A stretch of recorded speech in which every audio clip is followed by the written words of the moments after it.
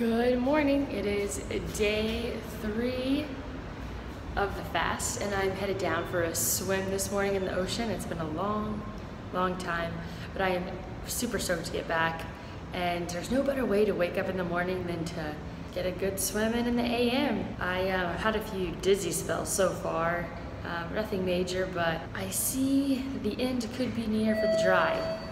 I also slept pretty solid, so I was happy with my sleep considering that there's such 4-hour time change from California, so very happy with how my sleep was, and it's gonna be a fantastic day. I woke up this morning 1 to 52.4, so down 12 pounds in the first 58 hours of my dry fast, so the water weight comes off really quickly. So it's raining and cold, so going to try again this afternoon to get a swim in.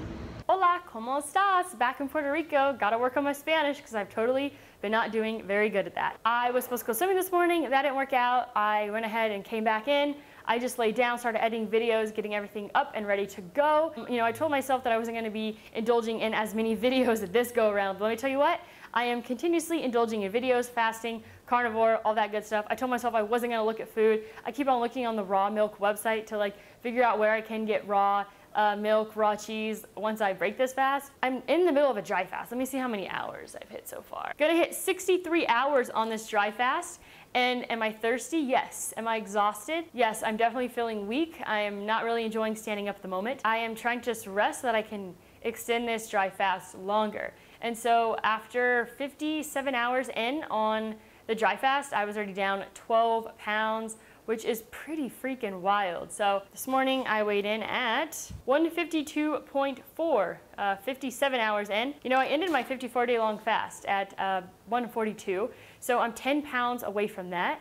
I don't know how long this dry fast is gonna go. I'm gonna keep it going until I feel like I need to break it. I need to turn on the fans. I feel like I'm sweating. That's not helping. I should probably stay out of my sauna. That's pretty much it. I don't know if I am resting because I'm genuinely tired or if because I just want this dry fast to go as long as possible. I really have had no bowel movement so far on day 3. This is very different from the previous time.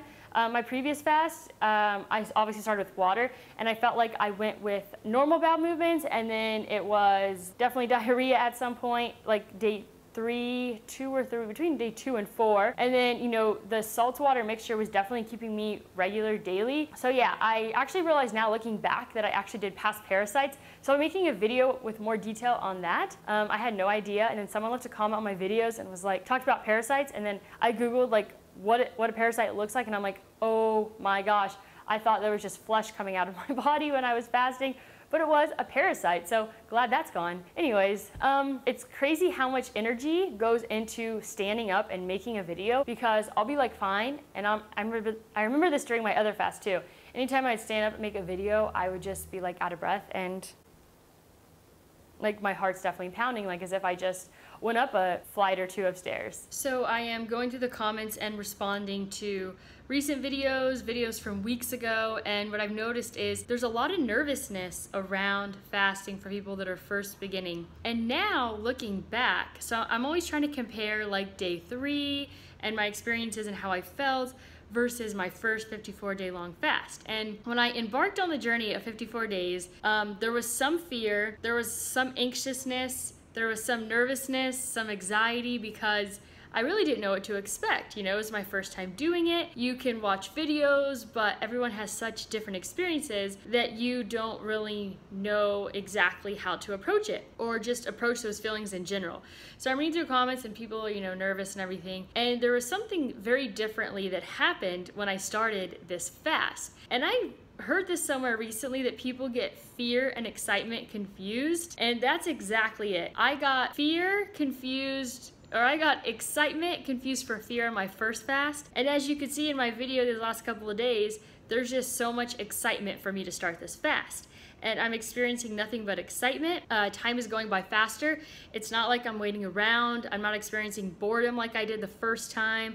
It's not like watching paint dry on a wall. It's so much different because I know what to expect, and it's only good things that come out of fasting, and that's why the excitement is there. So I just hit 6 to 8 hours in on my soft dry fast. Am I thirsty? A little bit, but I'm so close to hitting 88 hours, which was my previous longest dry fast. And I am very competitive when it comes to myself, so I want to beat myself.